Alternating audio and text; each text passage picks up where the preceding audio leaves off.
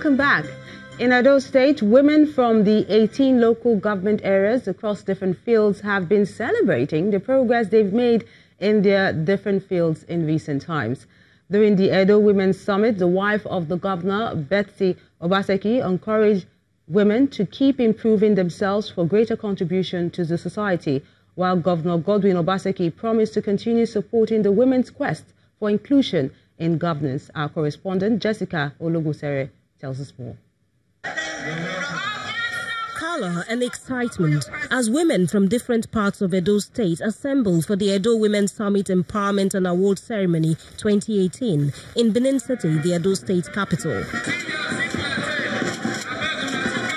There's good reason for the high spirits here, where the focus is on women making their impact felt in the nation's efforts to keep developing. There must be a paradigm shift to change the narrative for women to a comprehensive inclusion in governance, politics and other critical sectors that will galvanize them to greatness. The March Past contest, involving the 18 local government areas of the state, exhibits creativity.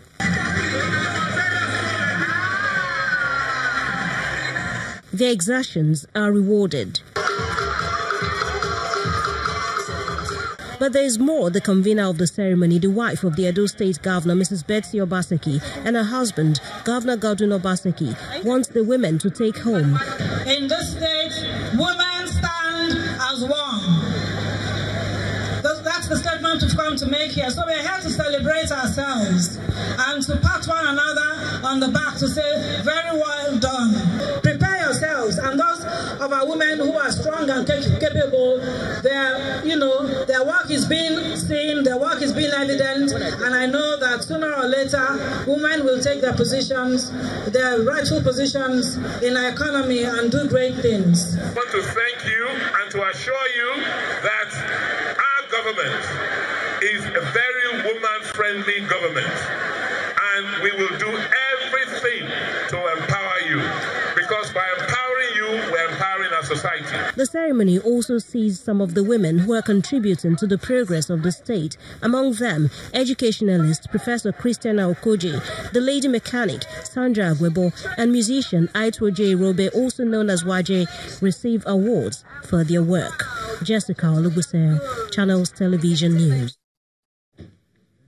One problem affecting the Nigerian justice system is prison congestion due to the large number of awaiting cases, and efforts are being made to decongest the prisons. And one of such is a recent release of 49 inmates across prisons in Bauchi State, facilitated by the wife of the state governor, Barrister Aisha Abubakar. These ex-convicts were not only allowed to walk free, but were also made to commit to a rehabilitation and empowerment program. This is the Bauchi Federal Prison Yard. It has a capacity to accommodate 500 inmates, but the facility has been overstretched in recent times. The Chief Judge of Bauchi State, Rabi Umar, is here to free some inmates in order to decongest the prison. Aliyu Saleh has been in this prison for 5 years over an unresolved dispute with his brother. His case is similar to many others who are awaiting trial. We have discovered that some of those awaiting trial, particularly in other jurisdictions such as Misau, Azare, Jamari and Ningi, are mostly civil cases. But unfortunately, we discovered that some of them were sent to prison for their inability to pay the outstanding debt against them. Civil societies, individuals and groups have been complementing government efforts. Recently, the wife of the Bauchi State Governor, Barrister Aisha Abubakar, secured the release of 49 inmates with minor cases across the state after paying their fines. We all know that our prisons are highly congested. The school and the vocational facilities put in place in the prison have been overstretched and cannot cater for the number of inmates. This therefore defeats the aims of reforming the inmates during their stay in prison. These are some of the reasons why we have embarked on a project towards assisting the prison and the prison inmates respectively. And we emphasize the conditions attached to those that their fines have been settled. The conditions include having a guarantor who will ensure that they fulfill other conditions. The released inmates will have to undergo through a vocational training. Some of these former inmates are already undergoing training in various skills for proper integration into the society. Gambo Emmanuel, a beneficiary of this program, shares his experience. Prison is not where someone's supposed to go. Prison is like just, I don't know how I would say it, but my being there in the prison make me to be a changed person now. I've been stealing, but now I have changed my mind to further my education. Since congestion is a major problem in most prisons in Nigeria, it is pertinent that relevant authorities work hard to address the root causes of overcrowding in prisons, which some have attributed to the delay in the justice process. The Economic Community of West African States, ECOWAS, will work to strengthen its collaboration with the United States in the establishment and use of the early warning systems in the sub-region. And the president of the ECOWAS Commission mentioned this after a meeting with the Assistant Secretary of State for African Affairs for the United States of America. According to the president, the United States has collaborated with the region to establish 5 early warning systems and centers in 5 countries of the 15 member countries. And the Commission is looking to take the partnership even further towards establishing the system and the centers in all 15 member countries. Now, this system, he says, will help the region in all its human endeavors such as trade, health, agriculture, and risk factors such as terrorism. Now let's find out what's happening in the world of business, and Anne is standing by with those stories.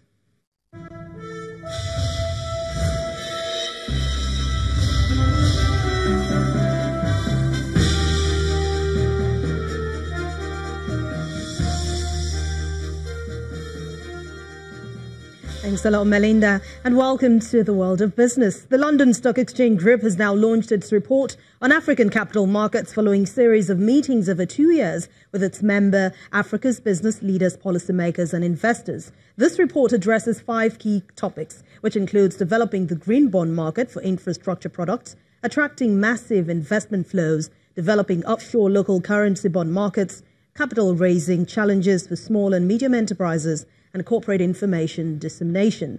This report, which were commissioned by London Africa Advisory Group, were produced in conjunction with stakeholders in London and across Africa just to offer practical advice and constructive solutions for supporting the development of Africa's capital market infrastructure and increasing global investment flows for the continent. The first full trading week in the month of November has ended up by 0.23% rise in the all-share index, and the total value of listed equities after a series of fluctuations dominated the market this week. This has been attributed to gains from major components of the consumer goods and the oil and gas sectors against the sell-offs recorded by major components of the banking, industrial goods and the insurance sectors. The price chart shares of UACN is the best performer for this week out of 27 advances. Mutual Benefits is the worst performer on the list of 39 decliners, while the share price of 103 equities remained unchanged this week. The total volume of shares traded for this week was lower at 1.07 billion units, with over 18.19 billion naira in 14,372 transactions. And that's when you compare it to the total of 1.26 billion shares worth 20.36 billion naira, which was traded in over 15,088 transactions this week. Multilateral financial institution Afreximbank, in collaboration with UK-based CDC Group, has now signed a $100 million master risk participation agreement. This agreement is to help support trade facilitation right here in Africa. The deal, which was sealed in Morocco, will see the provision of unfunded risk participation by CDC, while the Afreximbank delivers trade finance services. Some of the expectations from Afrexim include trade confrontation and confirmation, trade guarantee, as well as irrevocable reimbursement undertakings. And that ends Business News for this week. Thank you so much for watching. I'm Anne Nwawado. It's back to you, Melinda.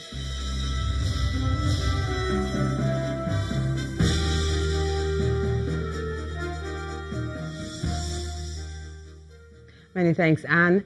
The launch of the National Action Plan for the Revitalization of Water Supply, Sanitation and Hygiene sector in Nigeria and the declaration of a state of emergency in the sector by the President has brought to the fore the issues of decline in that sector.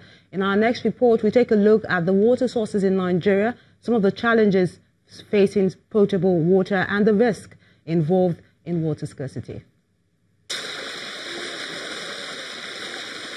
Water is one of the most important natural resources, and Nigeria is considered to be abundantly blessed with it. The 2011 Federal Ministry of Water Resources Roadmap for Nigeria water sector estimates the water resources potential of the country as 267 and 92 billion cubic meters of surface and groundwater, respectively. Water supply, sanitation and hygiene services in the rural areas are unsustainable, as 46% of all water schemes are non-functional.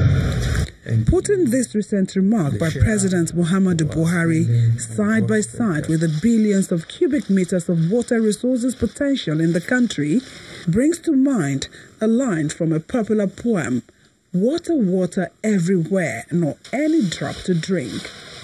In Nigeria's case, it's not as bad as no drop to drink, but the situation is not all pleasant.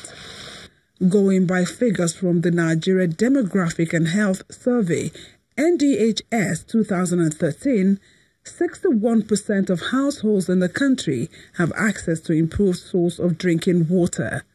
So what happens to the remaining 39% of the people? And of these 61% with access, only 20% of households reported having water on their premises, as compared with 25% in the 2008 NDHS. For some, it takes 30 minutes travel time or longer to obtain their drinking water, particularly in the rural areas.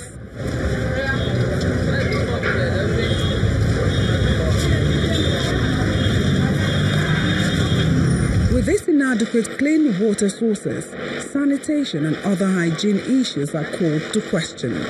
The risks to health are severe.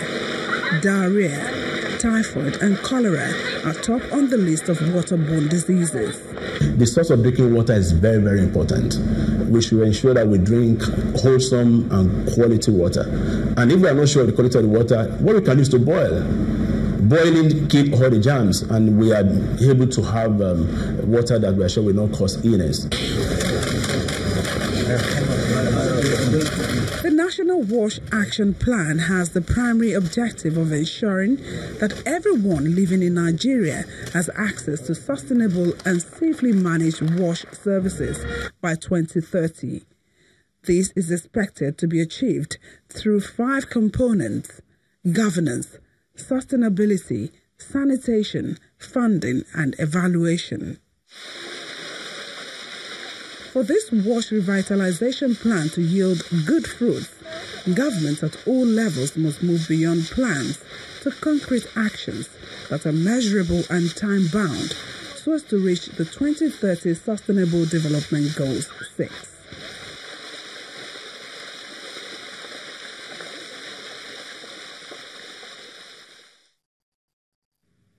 Still ahead on the news at 10, we'll be discussing this water emergency issue. And to look at this issue with us is the National President of the Association of Medical Officers of Health in Nigeria, Dr. Yahaya Disu.